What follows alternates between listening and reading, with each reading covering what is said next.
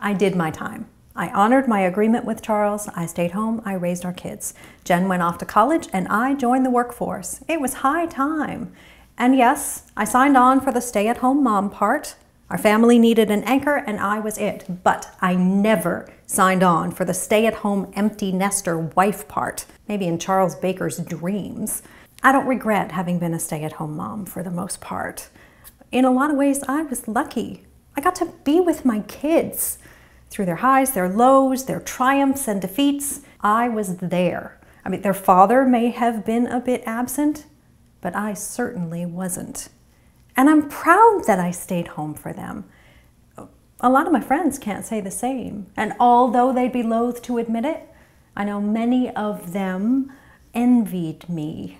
And their kids definitely envied my kids. Carl and Jen turned out great. Hello, parents. The reason we have them is to raise them ourselves. And Charles, to his credit, is a wonderful provider. He always has been. And as stubborn and pig-headed as he is, he's a loving father. He is a good man. Has a bit of a romantic streak, that husband of mine. Still knows how to sweep me off my feet. Hey, we lead very comfortable lives, but a beautiful home and exciting vacations and shiny presents do not compensate for that nagging sense of untapped potential, of dreams unrealized, a lack of accomplishment not having made a mark outside the home. I am so much more than Mrs. Charles Baker. Yeah, Emily's friends had big careers when they were raising their kids. So they looked down on Emily, they judged her, they made some snide comments. Never mind, they neglected their kids. That's why their kids are all screwed up now. Yeah, but thank God for prescription drugs. You know, child rearing's hard work and meds are easy, right, ladies? Don't forget it takes a village, it takes a pharmacy. Look, Emily did the honorable thing. She stayed home with her family. And we have two wonderful kids to show for it. You know, being a mom and homemaker used to be a woman's highest calling, the bedrock of the American family. Oh, then women's lib came along, and these feminists wanted to be just like men with the haircuts and all.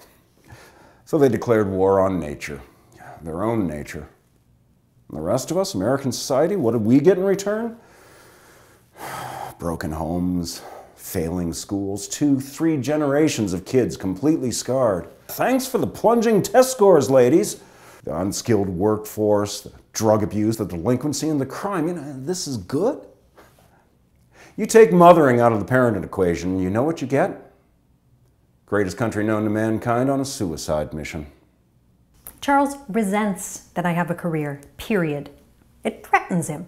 I earn a good income, whereas before I was completely dependent on him for money. All the other lawyers in his firm, their wives work.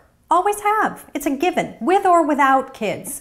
Charles may be in his 50s, but his mindset is like a man in his 90s. It's as if this whole watershed of change that swept across this country since the 1960s completely passed him over. Charles believes that a woman exists to tend to her husband, to meet his every need, to be at his beck and call. It's Charles and Tammy Wynette singing Stand By Your Man. Instead of supporting my professional pursuits, instead of applauding my success, he belittles me, tells me I'm selfish.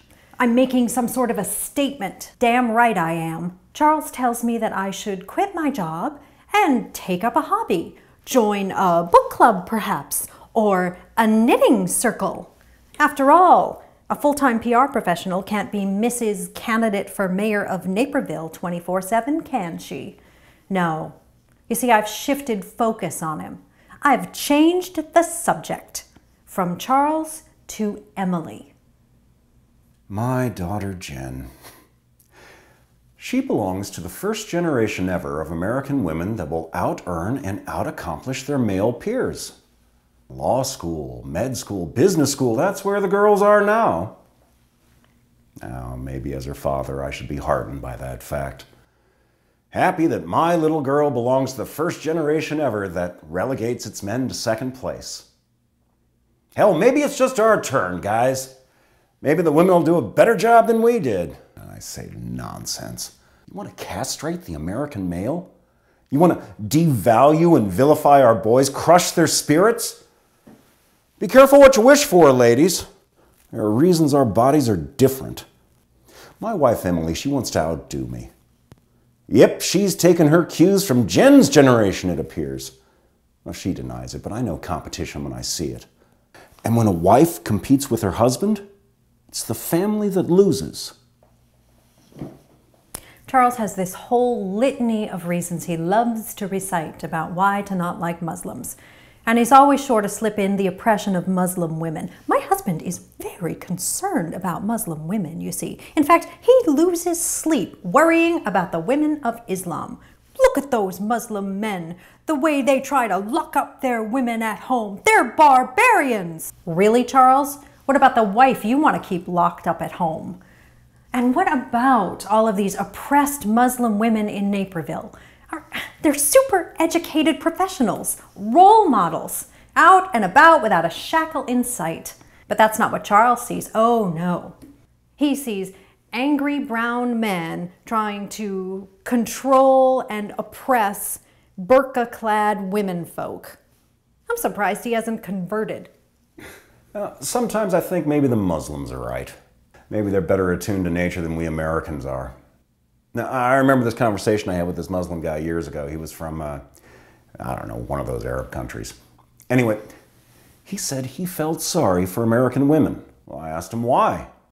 American women are the freest in the world. They have more rights, more opportunities than women in any other country.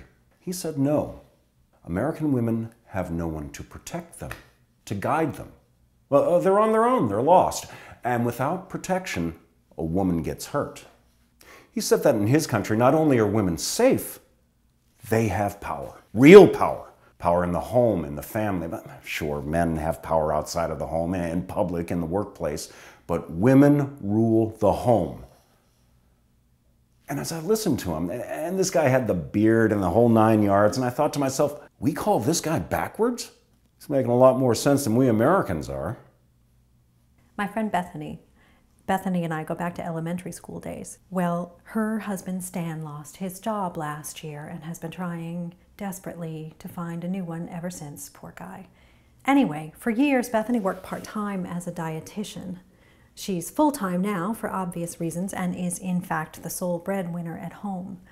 So now her income, which had always been supplementary vacation money, is in fact all there is. It's a situation I never thought any of my friends would have to face. So Bethany and I were chatting the other day, and she said to me, you know, Emily, it was always really important to me that I got to work. And now I have to work. Being a dietitian, this labor of love, today just feels like labor. And even though maybe it's Stan's turn to stay at home, I resent him for it. We continued, and she gushed about how proud she was of me and how well I'm doing at the PR firm. And then she said to me, you know, Emily, you're really lucky. You get to choose to work. What Bethany fails to understand is that I too have to work for me. Emily loves to throw in my face this history of what it was like in America before women entered the workforce. First of all, I think women have always been part of the workforce.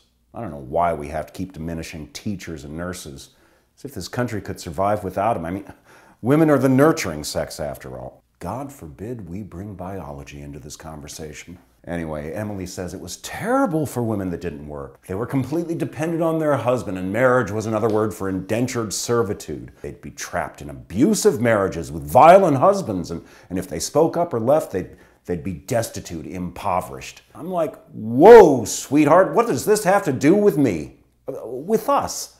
I don't want you to work, plain and simple. I make a good living. I want you to stay at home and, you know, be with me. I need you around. You know how many women would kill to have a husband like me? What is this crap about abusive marriages? Have I ever hit you? Raised a hand to you? denied you anything you wanted? Do I not worship the ground you walk on?